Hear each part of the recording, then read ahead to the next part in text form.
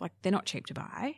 And I don't think they're expensive as in when you know how much work goes into them and the options that they create for you, they're not expensive. But more what I mean is, say you get one that's got 4 arms on it, you could probably buy 3 single plants for that. Yeah, okay. So for someone like you, Tess, who has a small garden, you might there's financial benefits in having the efficiency. But for me, with a bit of space, I could just buy a lemon, a lime, and an orange tree. Because you have room for Because I have room for about the same price, and then I'm going to have 3 times the amount of fruit. Yep. So unless you have a space need for a fruit salad tree, like I won't ever buy one. Why would I buy one?